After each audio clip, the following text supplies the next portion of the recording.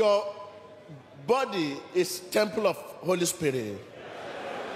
Tell your neighbor, your body is the temple of the Holy Ghost. If there is any stranger, right there and begin to cast it out in the name of Jesus. Cast it out. Tout esprit étrange dans votre vie, commencez à les chasser dans le nom de Jésus-Christ. Chassez-les. Open your lips in Jesus' name. For that, my husband, I've wedded with a man, and we have 2 boys. You say what? I wedded with him in the water. I'm not going to chase you. Just talk. You wedded with who? You are trying to separate me and that man. Which man? The man I wedded with. Where? He's in the water. It's in the water. Yes. And you want me to separate from the man so that I'll born for this one. I refuse. I won't born for that one. So I want you to see what is happening in the war today. All what we are seeing, this war is not your own. Talk. You say what? You want to make me to born for this man now? No. Which man? The husband in the house. Where is the husband in the house? At Lokoja. Which man you wedded with? The one in the water I wedded with want to separate me and them. How many children you have for him? 2 healthy boys. And you want to separate me and him? Who want to separate you? Man of God, you want to separate me and my husband. He put crown on my head. I wear me where the gun. Where is your husband now? The one I love is in the water. Okay, the one you love is in the water. Yes. The one you hate, Inko? It's at Lokoja.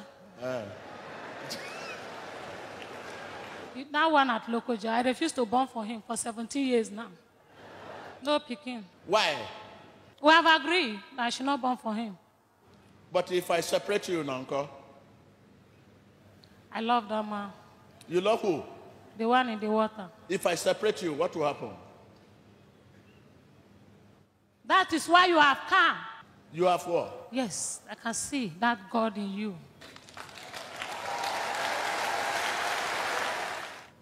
Okay, can you move here? Please.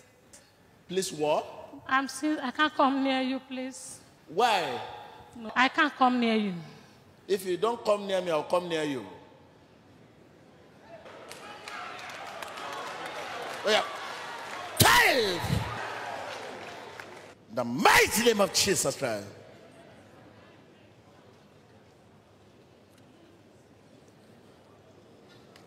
You are delivered today. And go right now and have a child for your rightful man in the name of Jesus Christ. They say they have destroyed a life for long. Daddy, please. I didn't know I was suffering the man in the physical. I think these are the lessons you are taking home. You say, well, I didn't know I was suffering my husband in the physical. you never knew. I didn't know. He was taking me everywhere. He was taking you everywhere for deliverance. Yeah, that place, I know they can't deliver me. I'm just following him to that place. Oh, he's crying. Oh, and I realized that dream that brought me here. Oh, he's regretting now that he has married for many years. No child, and he has 2 children for this man. It was when I dreamed they showed me this house. They Come said, here, come here. So you are now realized that you are suffering your husband. I didn't know I was suffering him that You time. never knew, but now you have realized. And I realized. Can you still understand what you were saying before? What did you say? You say you have 1 man in the river. Yes, it's gone. It's gone. He escorted me to Lagos. He said they should not screen me that day. When they were about to screen me to register me on the line, For healing. he said we should go out. So when they were arranging people for prayer, you disappear. I didn't want so that they will not separate me and him. You never believed that you can be delivered. When I called my husband and he said, the synagogue they dreamt and they saw the building of a synagogue and it was open wide, and everybody were running into it. If I didn't do that screen, I should not come back home. Your husband said that. You were normal before. But what later came upon you when we were praying and you begin to talk? When this prayer was going on, the man said, better go and surrender, because after this prayer, I will no more come to you. Clap for Jesus Christ.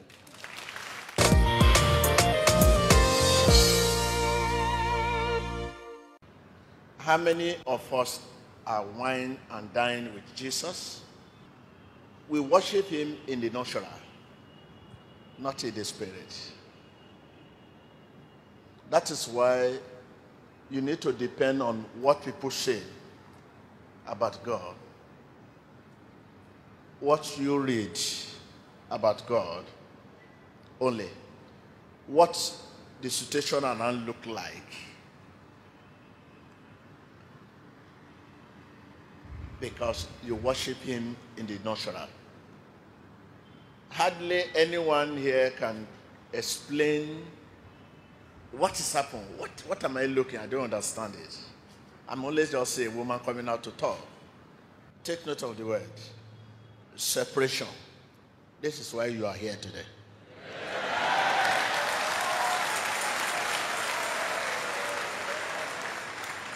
That is why everyone here is here today. To separate you from poverty, from darkness, from affliction, from sickness, from setback, from barrenness, from failure. Many are here at the point of breakthrough. You see them, they'll say, he has made it, he has made it, he has made it. Just at the point of breakthrough, the tea will just drop. Pop. People will say, very too frustrating. If the whole thing dropped at the beginning, now one can reason that they are not making it. But after you are beating many people at that point of breakthrough, when many hope on you, many have invested on you, many are supporting you, many are looking at you as their hope.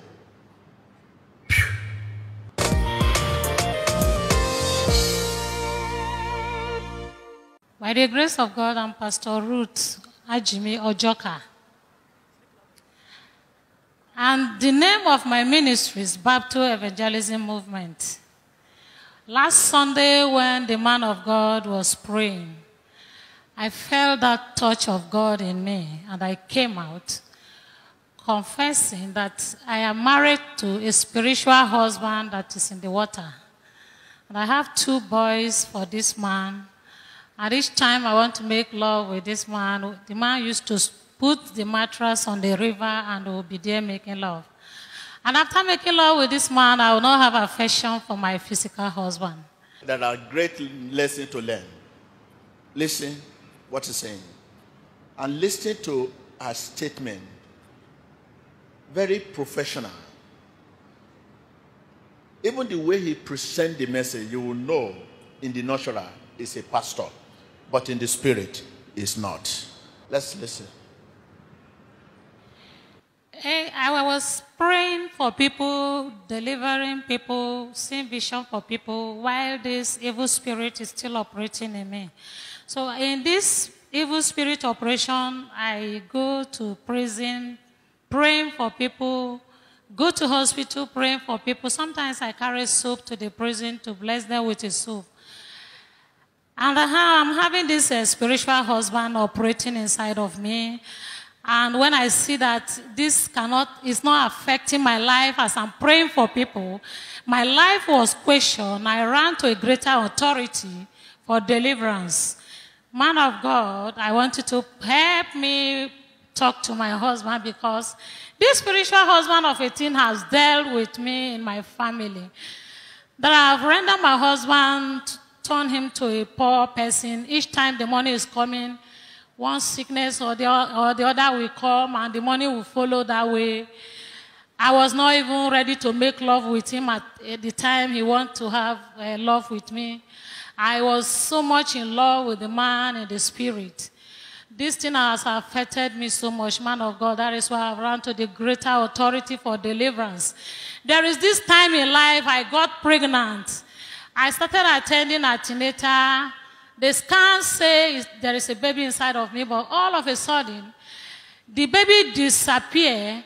My spiritual husband now removed the child and replaced it with crab, which I was operated with over 200,000 to bring out the crab inside me, and they gave it to my husband. They asked my husband to take the crab to physiotherapy at Abuja. You mean physically the thing is real, what you are saying? The crab was, at Federal Medical Center Abuja, the crab was brought out and it was alive. And my husband was confused because he had no money to further the test. He decided to burn the crab. Man of God, I've run to a greater authority, greater anointing to deliver. The question, which people don't understand. Now you have demon in you, and at the same time, you minister the word of God. You pray for people. You pray, you minister the word of God, you pray for people. What can you say about this? Can anybody there? No. Okay, outside there, how many you know are like this? You don't know. If I'm right, you don't know. So show you that a man may confess, I'm a pastor, and not such in heart. Anyone can minister the word of God in the natural, but not everyone can do so in the spirit. Tell your neighbor.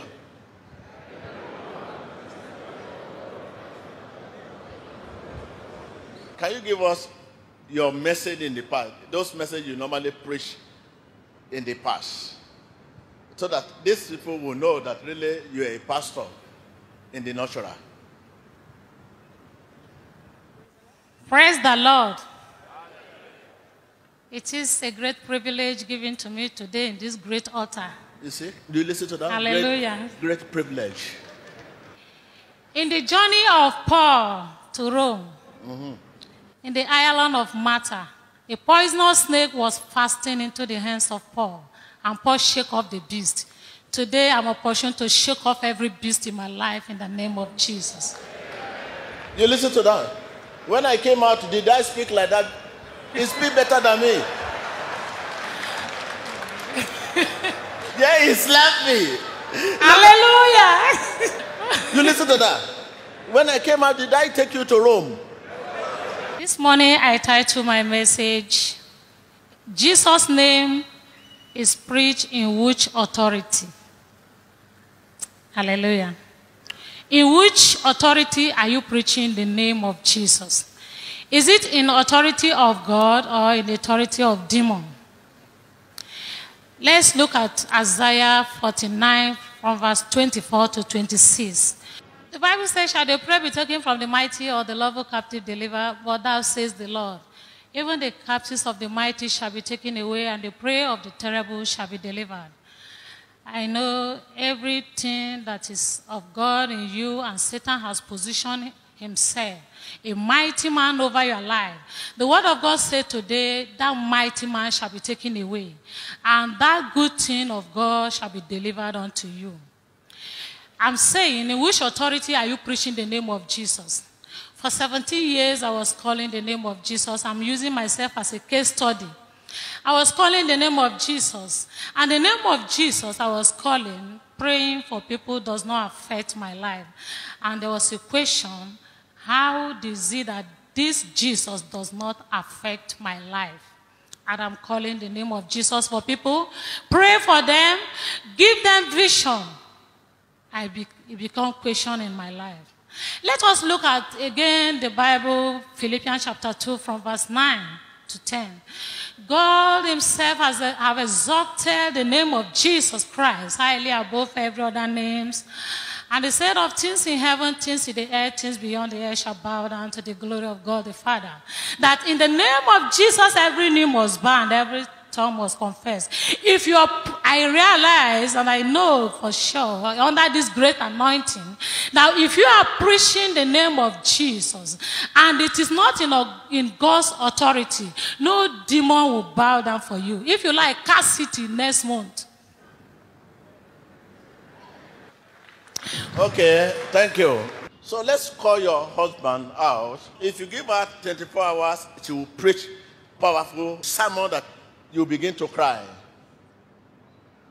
But who is she? But today is free. In the past, because we could not allow her to talk before she's delivered. Man of God, please. When this problem of spiritual husband is the reason why my husband was so tired, he even sent me to Bible school, but I couldn't be delivered in that Bible school. Man of God, I was praying. He sent you to where?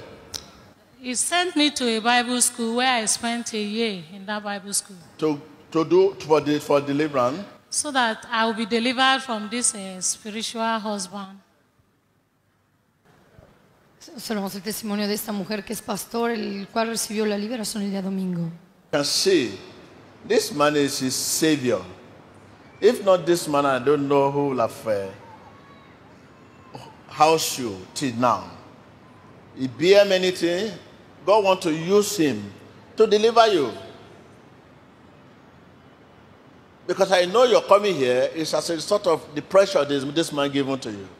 That you must be here for deliverance. You want you to be delivered. This is to tell you that marriage is not only just to have issue, but companion. My name is John Ojoka from Kogi State. I'm a retired police officer, DSP by rank. This woman is my wife. This woman, I have lived with her for a long time, over 17 years now, but I never knew she's possessed with evil spirit. This woman, each time she fell sick, I always take her to hospital. She make me useless. She has made me poor now. I went everywhere, even in the churches and other things. Because of the behaviors and the peace that it is not in the house, I decided to send her to Bible school, where she will go and learn more about God, so that she will become a born again and will have a peaceful homes in the house. But all this prove abortive. Even after coming from the Bible, this is the woman, if I call her to make love with her, she says she's on her Bible reading. She can start from 12 o'clock in the midnight, continue reading the Bible and praying, crying up to 4 o'clock. She will not have time to come to me on the bed. And with all this thing, I never know she's still with the evil spirit. Or everywhere I go, anything I put hand on, prove abortive. Everything I do, failure. To the extent that I have now become a poverty. Now, I have gone to hospitals where I spent over 200 and something thousand just for an operation. She did the operation failed. And we keep on trusting God that God will surely deliver, but eventually God did it.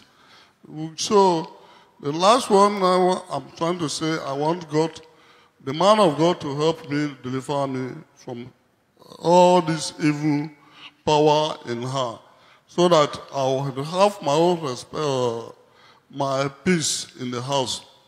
Thank you, man of God. Help me. You have listened to our father.